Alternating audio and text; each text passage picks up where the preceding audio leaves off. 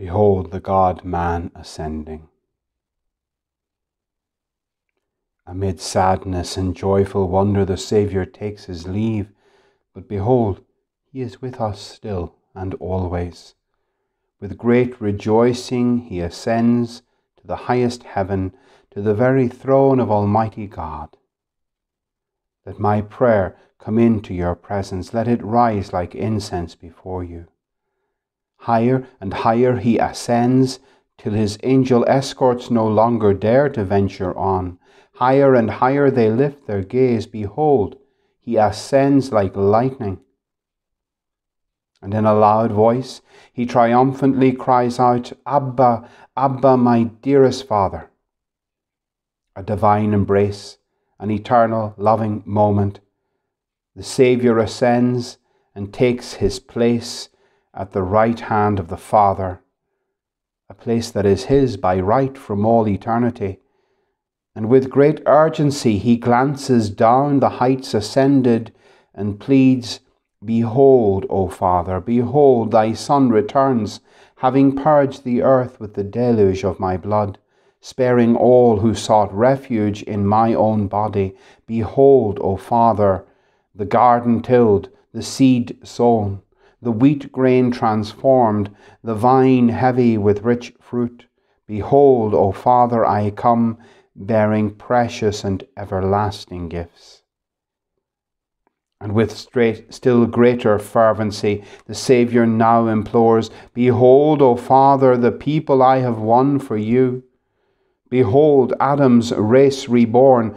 Behold thy children. Behold the wounds of love I bear, the work of their hands. Behold how deeply impressed I am by these your people. Behold, O Father, how they each have mortally wounded me and drawn a draught of my own life's blood. Behold that blood, O Father. Behold their bloodied hands and bloodied lips.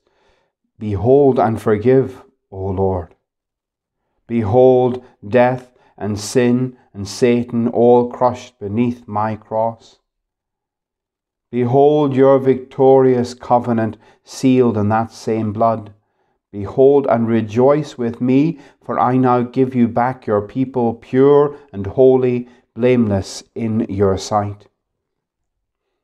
In me they have tasted the sweetness of your presence, and now they long to feast on you.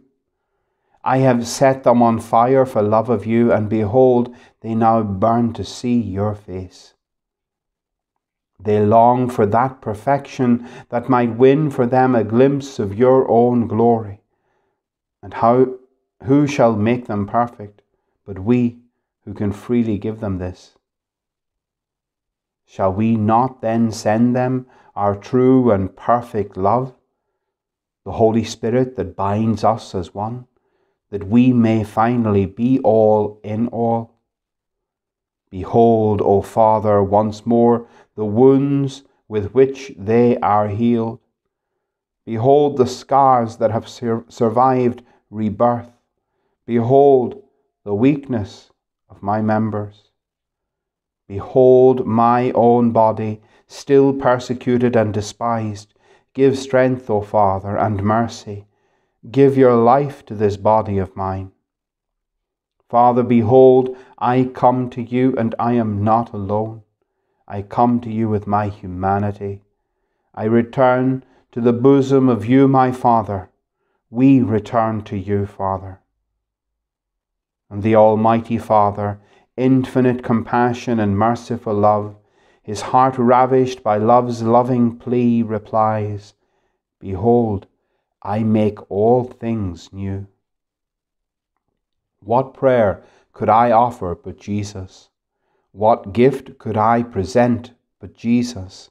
What sacrifice but Jesus? What worship but Jesus? What song of thanksgiving but Jesus? What song of gladness but Jesus? What offering or oblation but Jesus? What excuse or justification but Jesus? What word spoken to my Father but Jesus? Jesus, my brother, Jesus, my God. Father, let my prayer come into your presence. Let it rise like incense before you.